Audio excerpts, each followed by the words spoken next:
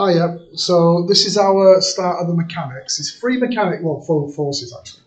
There's three forces packs. The first pack is 5 lessons, the second pack is 2 lessons, and the third pack is 1 lesson. Right, let's have a look. Full screen. Seems to have a random box. I mean, if you can see that, there seems to be a random box. I wonder if that's my the area that it's doing it on. So it says here, look, 5 consolidations, 5 lessons. So the first bit is a reminder. It shows you all the modelling assumptions that we did. So that's in your pack, so you can have a read through that. There's also about rough surfaces, Newton's laws, and types of forces.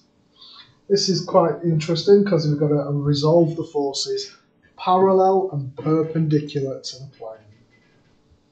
Right, so let's have a look at this first one now. So, seems to be missing an arrow. Yours should have an arrow going up there. So the idea is we take each force and we can stick it on the end of each other, which is what this bit here does. And then if I wanted the resultant, oh look, it's missing the force again now. If I want the resultant, I start at the start and go to the end of the last one and draw a line in. I remember doing this when I did physics at A level. You can have quite complex diagrams where you draw them to scale. Anyway, so that's quite easy for us there. So we just use Pythagoras to work out the hypotenuse, and we can use trig to work out the angle at which it works at. So that's that part. That's quite straightforward. That's quite nice. Right, so then it talks about resolving forces. So I'm going to do it parallel and perpendicular to the plane that it's on. So just horizontal and vertical when it's flat, but when it's on a plane, you've got to think a bit more. I'm going to call the distance horizontally x and the vertical one y. I know from my trig that sine of theta is the opposite over the hypotenuse. So that tells me then that that is f sine theta.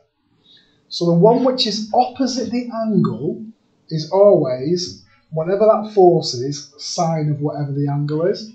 So that's f sine theta. If I look at cos theta, that's x over the force. So x is f cos theta.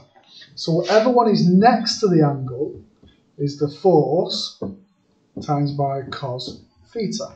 There. So I just break it up like that. And if you remember, the one next to the angle is cos and the one opposite the angle is sine. Can't go wrong. Right, so let's have a look at this one then. So it says to work out the horizontal and vertical components. So this will be, this one here will be, because that's the 6 newtons, it'll be 6 cos 25, and that'll be 6 sine 25. That's a 5 by the way. So horizontally,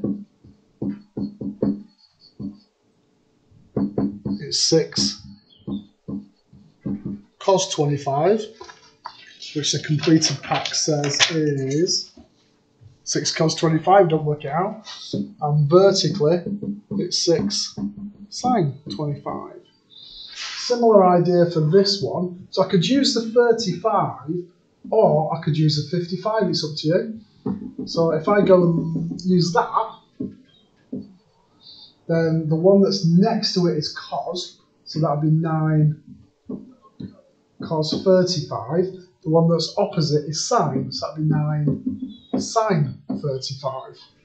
So horizontally, I've got 9 sine 35, and vertically, I've got 9 cos 35, whatever them values are. I'm on 422, so I might not do the second example. I'll do it as a separate video, okay?